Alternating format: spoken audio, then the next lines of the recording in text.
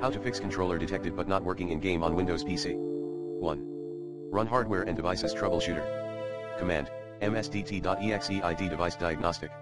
2.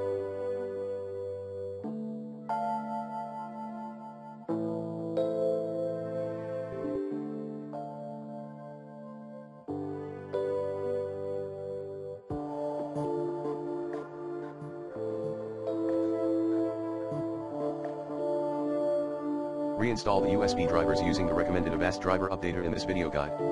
3. Update your gaming client. 4. Uninstall ghost devices from human interface devices, sound, video and game controllers, and universal serial bus controllers categories in Device Manager. 5. Troubleshoot in Windows.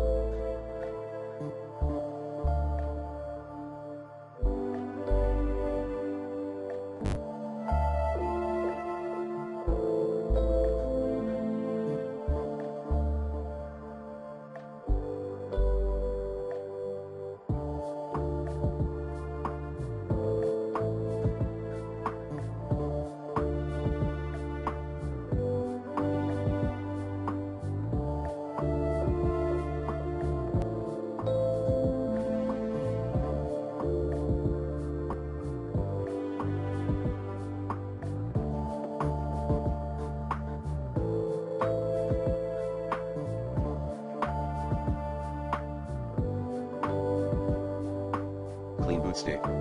6.